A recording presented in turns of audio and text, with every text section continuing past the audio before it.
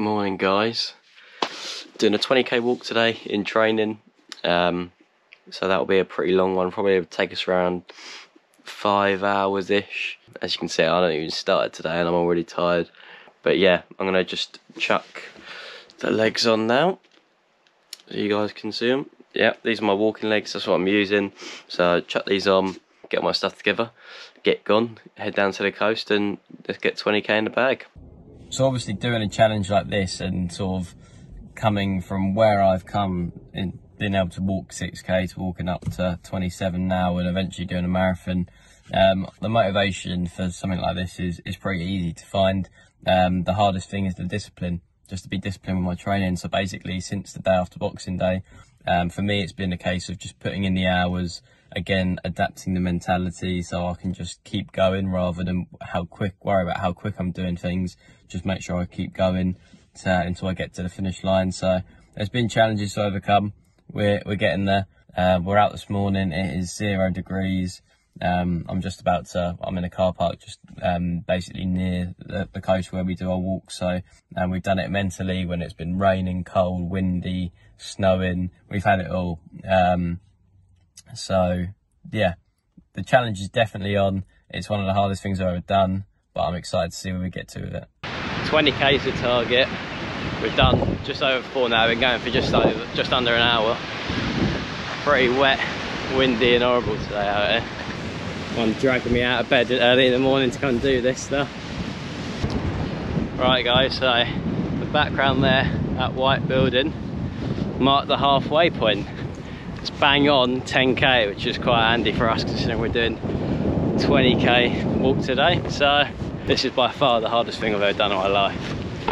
So we're 12.5k in, just putting some of this on because I've got a bit of a rubbing in my leg just where the liner was cut. Like I said, just getting some red soreness here just from that. So just put a layer of that stuff on.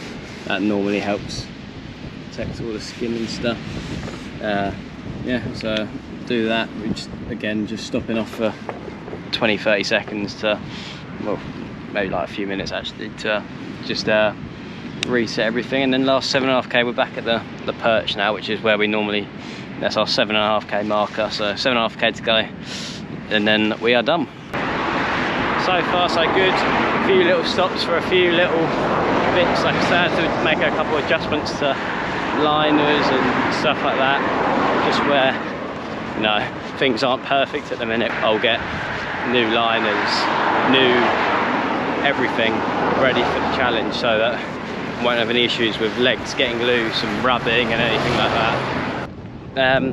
I was a little bit sore after the training I've had so far this morning, in sort of my core, particularly my obliques. Done a lot of rotational work for the kayak, so I can definitely feel the difference from the training I'm doing. It means that all the work we're putting in, time, the effort, is paying off. I'm feeling the difference for it. We are back. Get in there, 20k done. Sweet.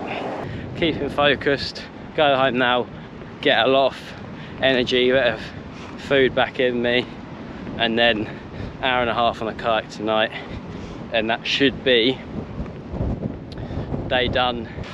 That was a tough one because I said to you guys earlier about the leg and how we got obviously the tape and stuff on here.